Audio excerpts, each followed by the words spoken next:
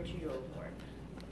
Do not let your hearts be troubled. Believe in God. Believe also in me. In my Father's house there are many dwelling places. If it were not so, would I have told you that I go to prepare a place for you?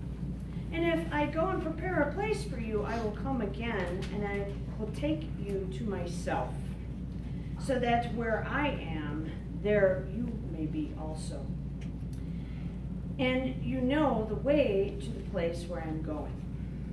Thomas said to him, Lord, we do not know where you are going. How can we know the way? Jesus said to him, I am the way, the truth, and the life. No one comes to the Father except through me. If you know me, you will know my Father also. From now on, do you know him? You have seen him. Philip said to him, Lord, show us the Father, and we will be satisfied. Jesus said to him, I have been with you all this time, Philip, and still you do not know me? Whoever has seen me has seen the Father. How can you say, show us the Father? Do you not believe that I am in the Father and the Father is in me?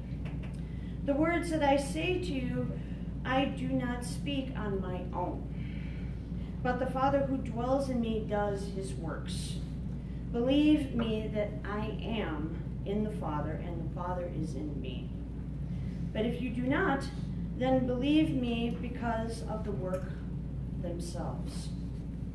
Very truly, I tell you, the one who believes in me will also do the works that I do, and in fact will do greater works than these, because I am going to the Father. I will do whatever you ask in my name, so that my Father may be glorified in the Son. If in my name you ask me for anything, I will give it to you. I will do it. Holy Gospel. Amen. Yes, we are beginning once again with that infamous Sunday school memory trick, but you can't have the steeple without the people. And even more important than that, you can't be the people without Christ. The Gospel of John has some complex statements from Jesus for us to spiritually chew on this Sunday. These are those I am statements, in essence going back to the first commandments. They are God's laying out of the promises and the boundaries we are all to take heed to, become prayerfully obedient to. Those beautiful timeless words are the mortar to the church we gather in today. I am the way, the truth, and the life. In that same breath, we could almost hear a descant chorus from Hebrews 13, Jesus Christ the same yesterday, today, and forever. But as Peter points out to us in yet another wonderful insight from his first letter, we are spiritual stones, those living stones. We are living stones to be built upon that cornerstone, Christ, to build God's spiritual house. As we know, the stones hurled by those in the crowd, incensed by Stephen's brutal honesty, the vocal mirror to their failings, revealed our great need for some tuck pointing. Well, as Jack Nicholson's character in A Few Good Men says, you want the truth? You can't handle the truth. What he doesn't say, but we as disciples of Jesus may perhaps want to say or add on as a trailing thought, you never have, and I wonder if you ever will. Our faith calls us, however, to rebuke this frustration with, as I've said before, never say never. Is this being too much of an idealist? Are these words seemingly coming from that flower power era of innocence we have so completely lost in some senses today? I would hope not. But it all depends on your spiritual tuck pointing. How well or healthy is your spiritual house? Is your heart engaged in the mission of our work together for a greater goal? purpose of the gospel, or is it someplace else? These are tough questions. But what makes a solid foundation to any structure is a solid commitment. A commitment of craftsmanship, service, and in our case, faith. Those gracious bricks are being formed by your witness and resolve in the world on your journey right now, today. Your journey begins by being built on that cornerstone, Christ. Each and every one of us has something wonderful to share. This is the good news that sadly,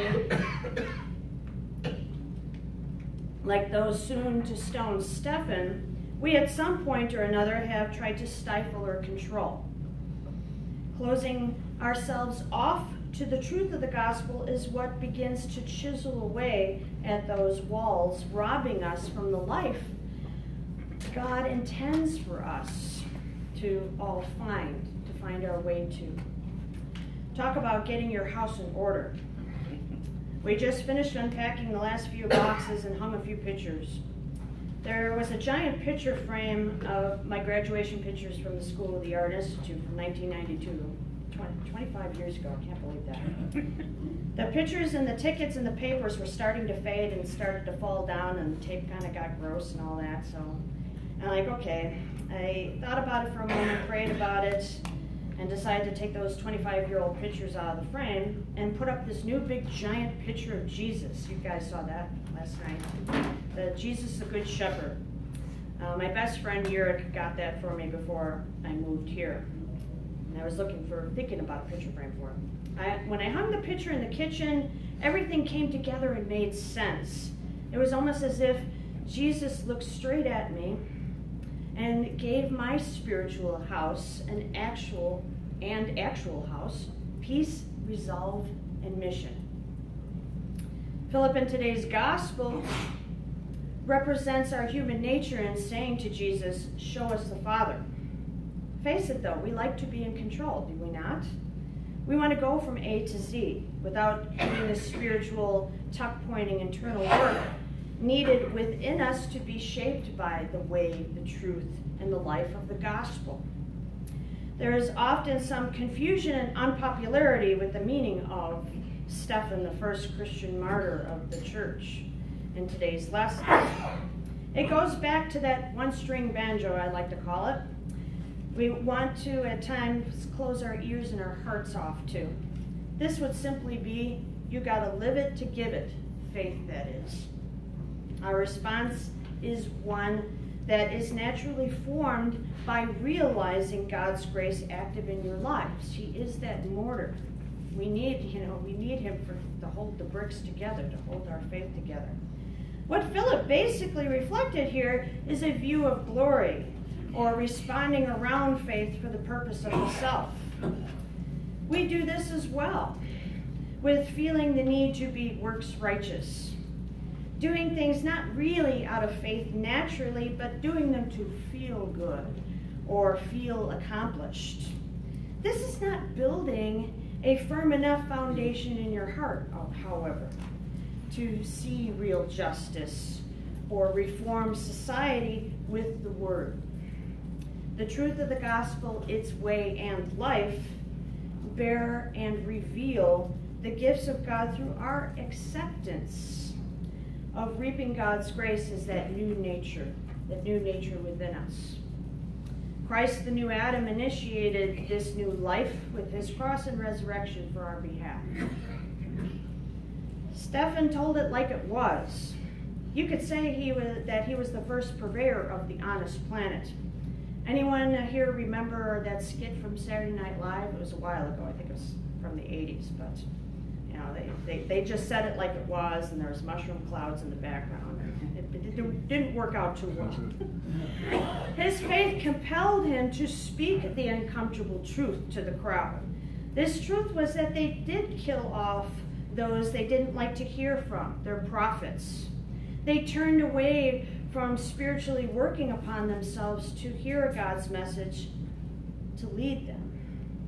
Instead, they created a political, legal system to control and redirect their way over and above God's. The Pharisees and the Sanhedrin, as we well know, did this very successfully. We're just as guilty of it today. Politics have no place in the gospel. Faith, believing in Christ Jesus, and living spiritually in his footsteps is the way, truth, and the life of the gospel, period. That's why we need to keep our spiritual house in sync, in order. There are many ways to do it, but that is for God to reveal to you where you are on your journey, on your individual faith formation path. Over the centuries, Christians have been searching for ways to shape their lives to Christ. Some people have slapped the label of religion upon these pursuits, which I firmly believe oversimplifies and robs the spiritual aspect of what it means to have a living faith. The Franciscans come to mind as a great example of living faith. A young monk in Assisi, Italy, in the 14th century, and named Francis, and a nun named Claire, envisioned a way of life that was centered in living to give to others through service, basically through service. This is what they heard from the gospel. Living together in community that built the walls of their order by and through prayer, where their influence is still being felt today. Religious orders in general are a scarce phenomenon in the 21st century. People assume that it's an exclusive practice just for those who are seeking to have formal roles, such as priests, pastors, nuns, and deaconesses in the church, as well as that it belongs solely to the Roman Catholic faith alone. Quite the contrary, things have changed quite a bit. There are still orders out there, but people who belong to them are from all different backgrounds, Protestant, Catholic, Orthodox, and the like, living in their own homes and with their own families and coming together on occasion through retreats and fellowship gatherings. A few years back, I originally joined a Franciscan order, which sadly closed when the gentleman running the order basically decided to retire. The order I would come to join and am active in today is the Order of the Most Holy Theotokos. This order includes people from many Christian faiths.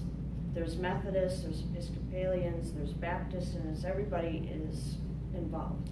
And it's basically for those who appreciate Mary, the Mother of our Lord. Yes, let us not forget that today is Mother's Day, and we do appreciate not only our parents, but Mary, the bearer of Jesus into our world.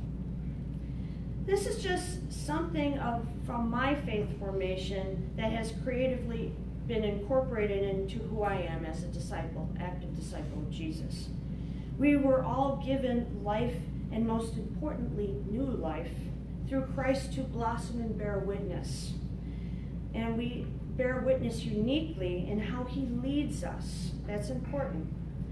Could we say it is by a spiritual ethic or discipline that we are to find our way? Yes, this is a truth for us individually and as a church family. I say this for hopefully in the next few weeks, we will all be contributing to re-envisioning our statement of mission and purpose as this hopeful band of witnesses for the gospel here in Las Vegas, Nevada.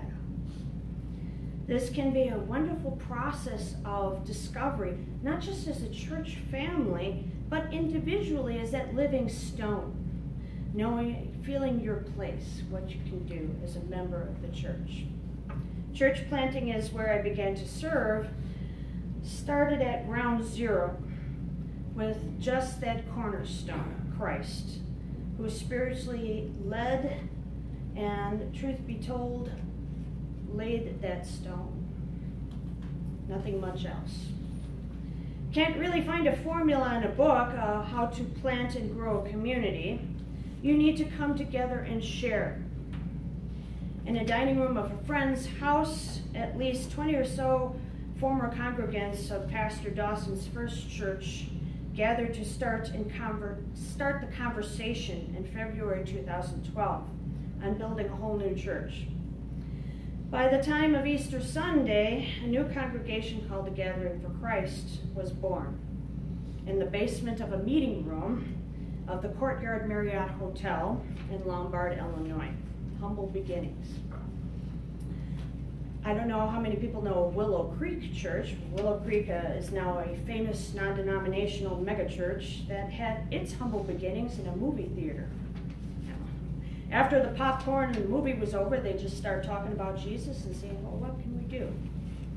No matter where you are on your faith journey, God opens your eyes to what he is calling you to do through his gospel.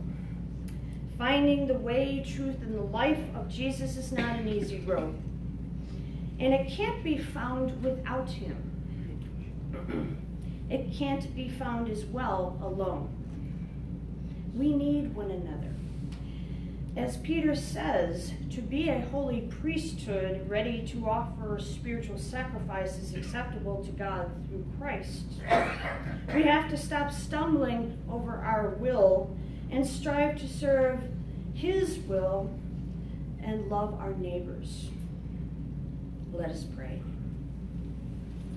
Gracious God, may this firmly be the mortar to our soul, that you are the way, the only truth, and the life we need to share the gospel, to build a firm foundation of faith within the hearts of our neighbors as we work together in vision, mission, and service. Through your most holy name,